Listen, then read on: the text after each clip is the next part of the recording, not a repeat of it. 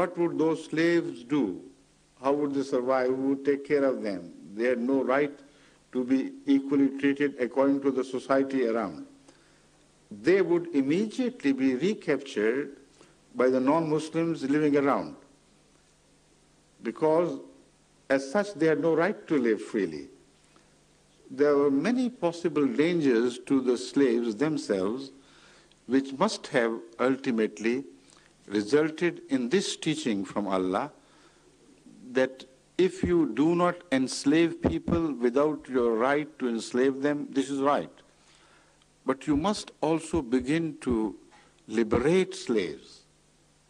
And herein is the Quranic teaching, which is incomparable with any other teaching in the world.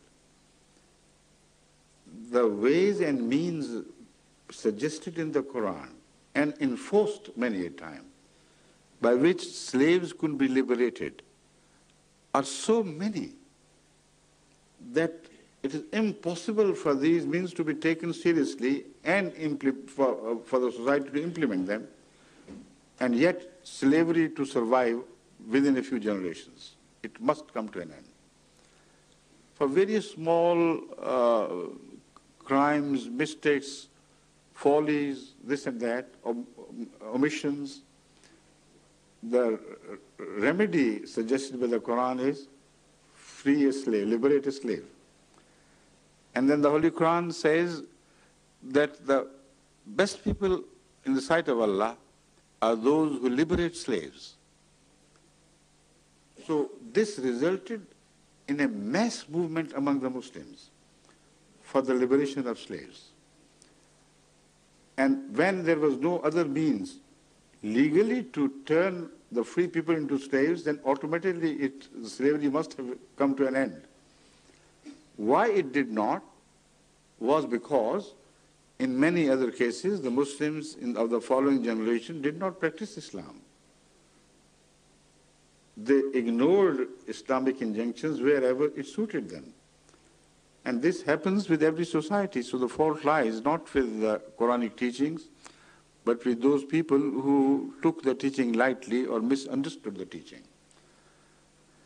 Now, in this regard, I must also point out that the teachings regarding slaves also must be understood according to the Quranic injunctions and the ahadith, that is the traditions or instructions of Hadhrat Muhammad himself and his practice.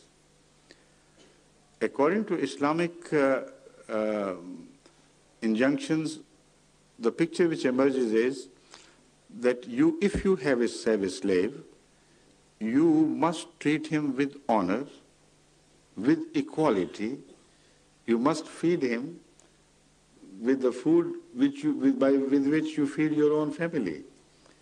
You must dress them in a manner that you dress your own family members. You must not speak harsh words to them.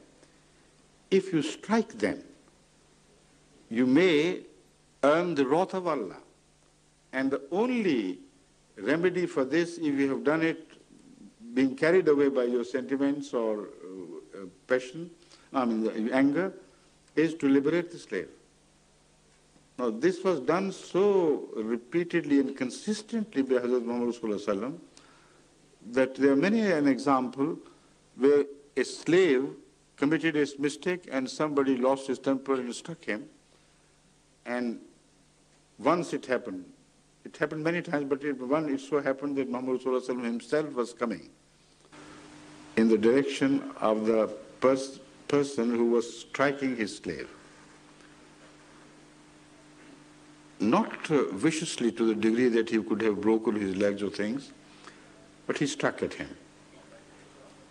And Hazrat Muhammad shouted, he didn't shout normally, but raised his voice and said, Abu Masood, Abu Masood. Oh, what is happening? He understood the tone of urgency and displeasure. And he turned and he paled at seeing his impression. He said, O Prophet of Allah, I liberate this slave immediately now. He said, had you not done this, you had earned hell. So the attitude towards slaves is also so important that the slavery does not become as heinous to look at if the slavery is practiced in the short term, that it is practiced, should be practiced in Islam, according to the instructions of the Holy Quran. And the love that was generated because of this teaching between the slave and the master was so intense sometimes that given the opportunity of liberation, the slaves themselves would reject to benefit from that. It particularly happened in the case of Hadhrat Muhammad Rasulullah's own slave, Zaid. His parents were some nobles from perhaps Persia or some other country, who had lost their son, and they didn't know much about him, where he had gone and disappeared. When the fame of Islam spread far and wide, they heard the name of their own son mentioned in relation to the Holy Prophet.